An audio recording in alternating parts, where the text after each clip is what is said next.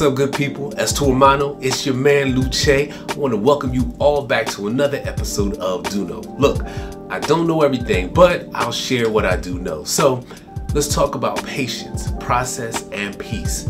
I just want to encourage you today, if you're going through anything, and I mean even your worst days, you could be grieving and mourning the death of a loved one, battling illnesses, COVID-19, cancer, or any health-related issue, great or small. You are going to make it. I believe that in all my heart. You gotta believe that. This is my prayer for you.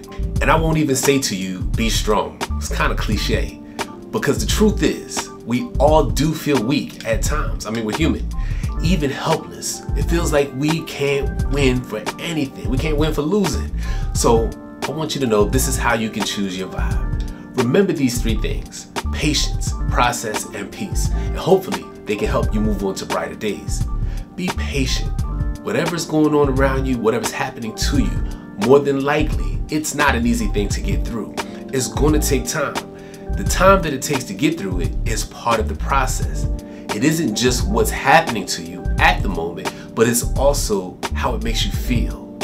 Now, that's the process. How you feel is very important. When it feels like no one is caring about you, remember, God cares. That's the moment you ask God for peace. You'll be amazed at how much peace He will give you even in the middle of the storm. The worst storm ever, God's going to grant you that. That's real, and it's happening for so many people. It can happen for you also.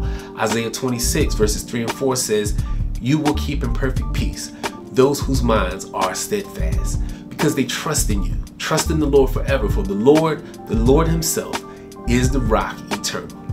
Blessings to you, my friend. This is Do Know, and I'm out.